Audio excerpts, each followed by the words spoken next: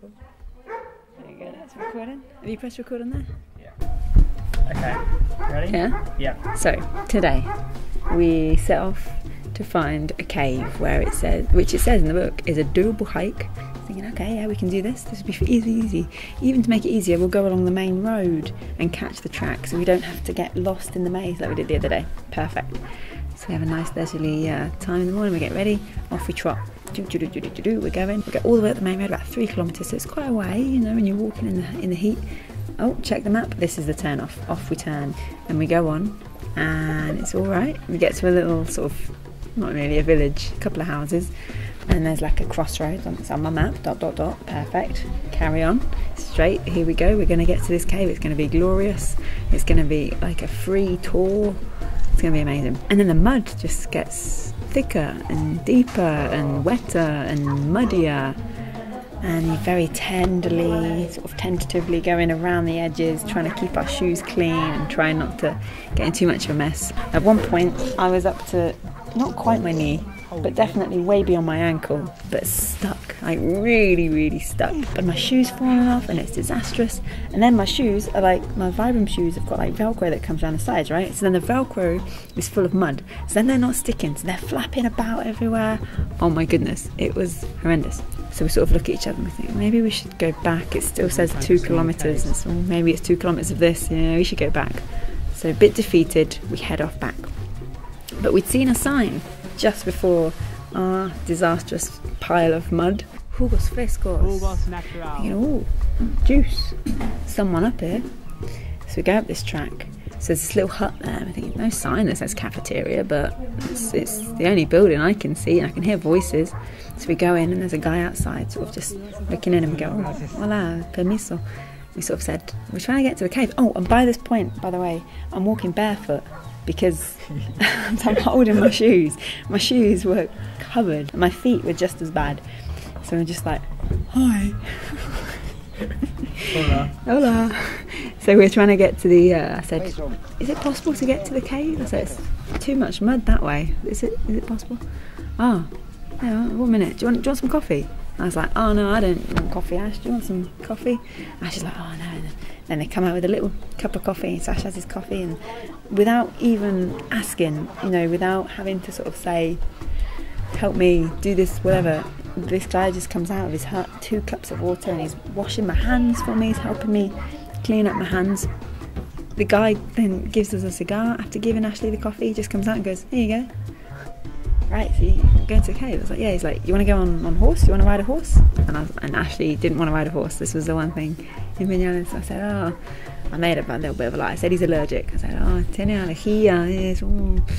What about going in the horse cart? And I was like, are you happy to go in the horse cart, Ashley? So we went in the horse cart. So then off we trundle. So we get in our little horse cart. The guy on one side steering our horse. Mojito was the name of our horse. We're sat on the other side holding on for dear life because it's quite muddy, and you know, we're sort of going back and forward a little bit. And we agreed a price, 5 kuk, he said. Perfect. We get down to the cafeteria. Another guy comes out, speaks English, and he's like, hello, do you want to see the coffee process, how coffee is made? And we're like, and he's like, included in the tour. I was like, oh, the tour with that guy? He's like, yeah. I was like, okay. You accidentally ended up on this at all? Yeah, kind of. Completely accidentally. I think this guy just knew the people that owned the cafeteria and thought, here's some tourists. Give the cafeteria a couple of cups. We have to have a drink now. This guy's been amazing to us. So I had a mango juice. You had a coffee, didn't you? Yeah. And then we carried on our merry way with our horseman. We're going through, and Mojito's doing quite the job. He's going through puddles that you wouldn't even dream of. You know, we would never have made it to the cave on our own. And then we kind of come to this hut, and we stop, and he says, right, we're at the cave now. It's too much mud for the horse. I'm like, oh no. Is this legit? So we get off, and we're walking again, and my shoes, because they were so muddy, like I said, the Velcro wasn't sticking, so I had to keep stopping, like tucking the flaps in the side because they wouldn't stick to the Velcro. And we're going through, and it was still quite muddy, not as bad as what we'd had so far. I'm like kind of holding back the spiky plants, trying to get through this field, and then we end up in this bamboo plain. There's just heaps of bamboo everywhere in this flat land. We're like, oh. And he says to these guys, oh, are you here for the cave? We're like, what the heck is this? How did they know?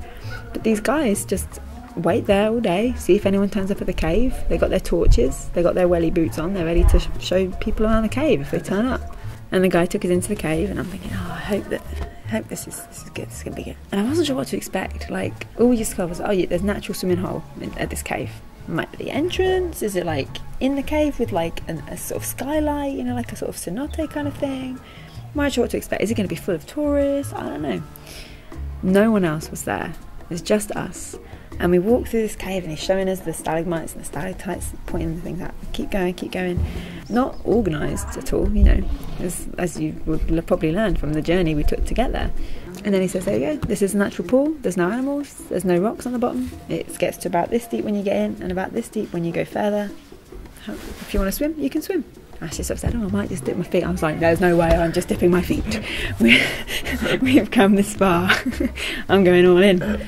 Gently got in, about 18 degrees was the temperature, the water. But it was lovely, really nice and cool. And I don't think we would have gone in there on our own. No. There's no way. No way. So it was, you know, it worked out well. And then, yeah, we kind of came out the cave, Ramos.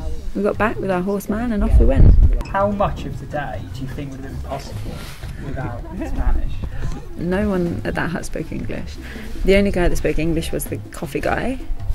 You would have never got to him. But you would never have got to him without the first step. You would have never met Mojito. You know, I mean, you could have gone up and, with the mud and sort of been like, oh, I'm so muddy, in English, and then, you know, just, he probably would have helped you wash your hands, maybe given you a coffee.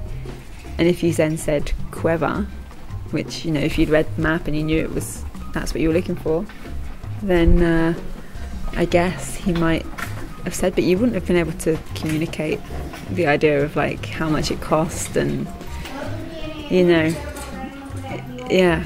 So language is fun. And it leads to unexpected experiences.